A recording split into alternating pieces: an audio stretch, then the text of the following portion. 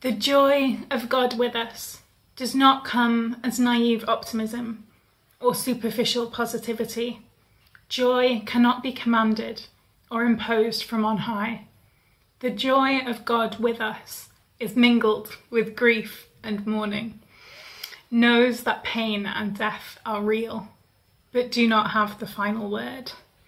The joy that guides us tenderly to beauty, softness, and the gladness that comes from paying attention to what matters.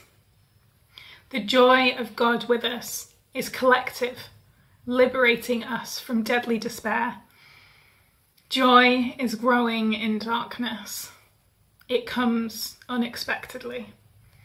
Joy invites our expectation and demands our participation.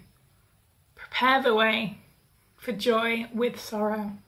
May joy be born among, within, and through us this Advent.